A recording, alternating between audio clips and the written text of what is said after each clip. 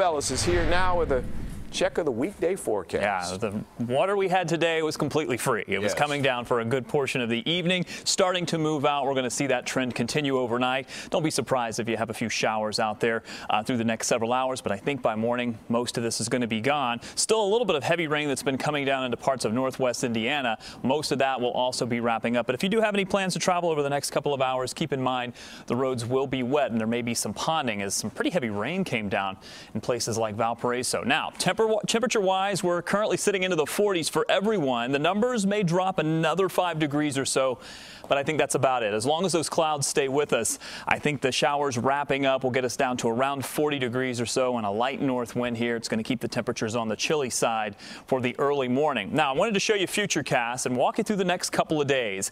We're going to see some changes from this kind of gray pattern that we've been in. So the clouds trying to ease to the east by morning, maybe some sunshine, but clouds I think will be with us, and that north wind stays with us as well, which means that despite the fact that we'll see some sunshine mixed with a few clouds here and there, temperatures are still going to struggle. It'll be better than the last couple of days, but we won't see those temperatures really surge until we finally see some changes in that north wind. That starts to happen at some point on Tuesday. We'll see some sunshine the early part of your Tuesday. Once we switch that wind around to the south, notice the temperatures go up into the 60s finally, and then the warm-up can begin, and we'll continue with that over the next several days, really through the entire week, as it looks like the difference between tomorrow with plenty of sunshine but slightly cooler temperatures and not as much sunshine but warmer temperatures, it's all about your wind direction here. So the difference between that north wind and that south wind, it's going to make all the difference in our temperatures, not just for Monday to Tuesday, but each and every day as we get from 60 on Monday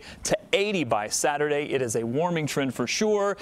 There's a catch, as there always is. It does come with a chance for some showers. We'll actually do a chance for showers late Tuesday night and into Wednesday, so I know it's not on the icon there, but it's possible overnight. The better chance looks to be Thursday, and we'll carry that all the way through Saturday and Sunday. But at least you get more spring-like temperatures.